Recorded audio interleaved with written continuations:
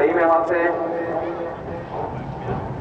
um einiges langsamer hier unterwegs ist als Brockmann und der Tyler.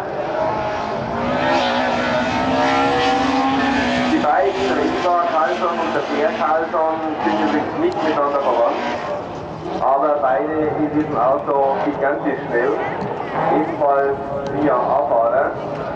Der Ingvar Carlsson hat heuer bei der Rallye Neuseeland, einem DM-Lauf, den zweiten Platz nach Hause gefahren. Zweiter war er auch bei der Sachs Winter, dritter bei der Saarland. Also ein ganz schneller Mann, der auf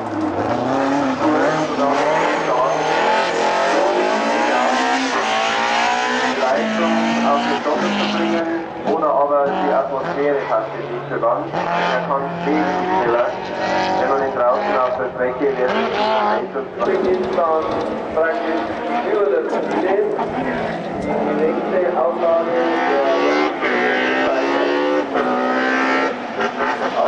der Übung.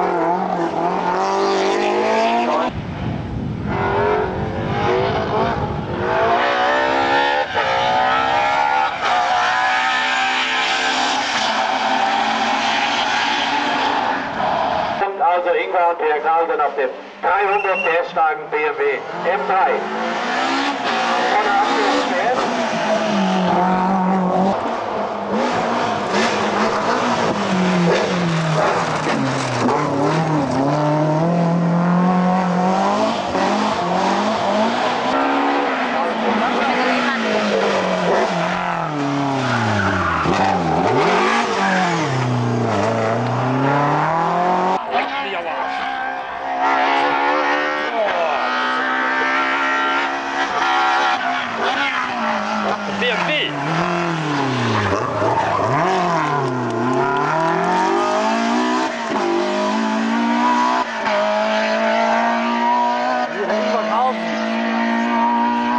And also Kenneth Eriksson. Ingvar Carlsson, last seen on Screen Sport when he went to New Zealand to compete the World Championship Rally. He was losing the second place, but I mean, Mazda. This four-wheel drive is so fast I cannot follow.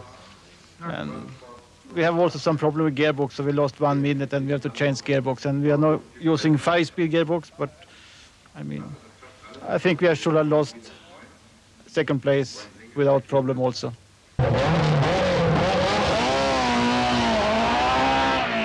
Ingvar Carlsson at the wheel of a BMW M3, as opposed to that Mazda which he drove in New Zealand. Did drive BMWs in World Championship rallies between 81 and 83, and BMW 2002s back in the 70s as well. 43 years old now, Ingvar Carlsson. 7th in the World Championship table a year ago. Be lucky to maintain that this year.